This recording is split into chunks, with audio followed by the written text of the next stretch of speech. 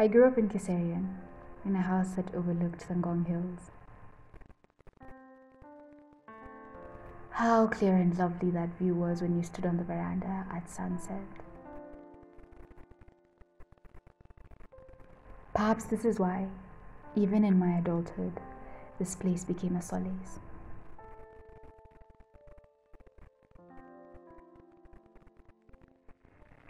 We came to the hills to celebrate birthdays, to pray, to soothe our hearts and our eyes.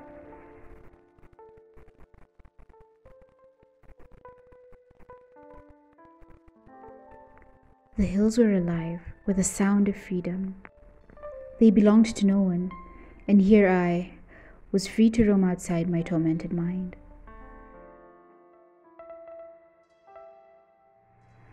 I could immerse myself in life, one untainted by unwanted interactions. Or so I thought. Unfortunately, not even the hills were spared from such.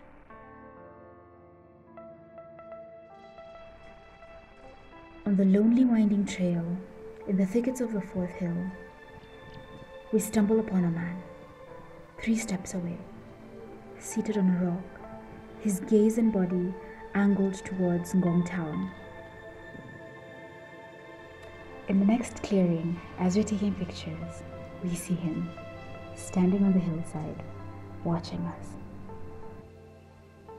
Still watching, he takes a step towards us, and we, once out of the clearing, take off at full pelt, in a way only comparable to how I would gallop to assembly in high school.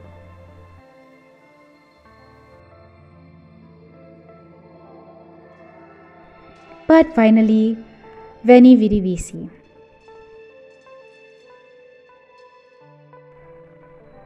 The takeaway is that, though you may encounter foes along your journey, they may only be fuel, propelling you to surpass your limits.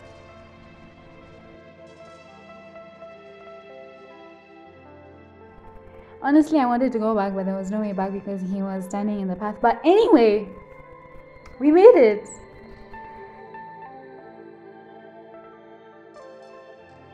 And though I will not be going back to Ngong Hills anytime soon, I can't overlook the impact that this experience had. Just the awareness that God was with us, and He always is, and because of that, we will make it through. This fact gives me peace.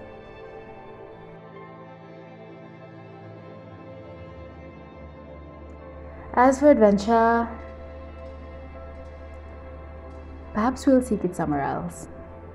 Perhaps somewhere in the Scottish Highlands. Perhaps.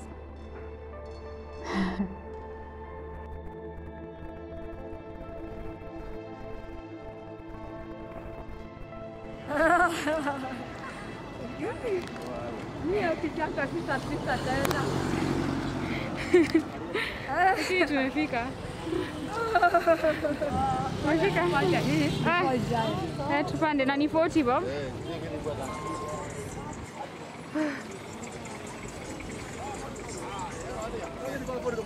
40?